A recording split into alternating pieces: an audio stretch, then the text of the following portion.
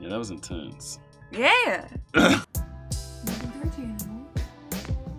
All right, we're back with some more Deftones. We're checking out the song My Own Summer. Let's get into it.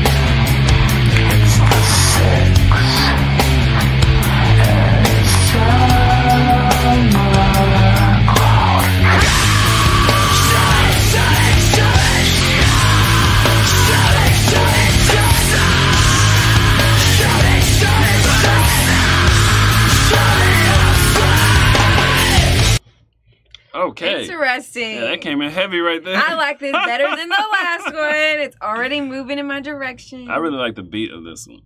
Yeah. Yeah, that riff is like I like that. Yeah, that beat is cold. Cold. And I said, don't focus on the lyrics too much. Not focusing too much. Yeah, I don't even have a read on the lyrics. But shove it. I don't even have a read on these lyrics.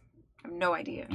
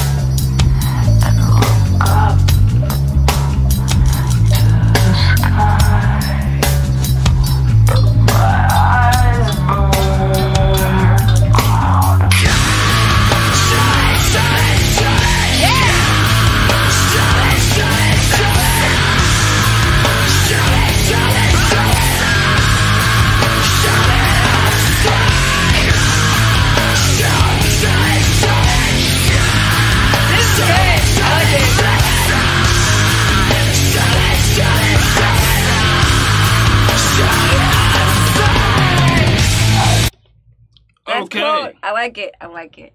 This is it. This is it. I want to know a little bit about like what the lyrics are about. Right? I have no idea. But this would totally be on like a vampire show. Totally. Oh, I've never seen one. Oh, man. You've never ever. What vampire show have I watched? True. But with me even. You've never. Man, the closest thing totally... to a vampire show that I've seen is 50 Shades of Grey, the movie. Oh, we saw that one in theaters. Yeah. It was somewhat like it. Not even. But yeah, I mean, totally. Like any vampire, anything. I mean, literally. Interview with the Vampire, True Blood, like anything. This song is about BS. Shove it aside. Okay. That part's interesting. I think God is moving its tongue. Right. It's like no sun. And right. No sun in my summer or something like that. As soon as they started saying all that, I was like, oh, totally vampire movies. Something sad? Totally. And God just licked the sun away or something? I don't know. I don't know. But I'm not going to focus too much on the lyrics. I'm not going to overthink it. But it's interesting. Are you ready? Yeah.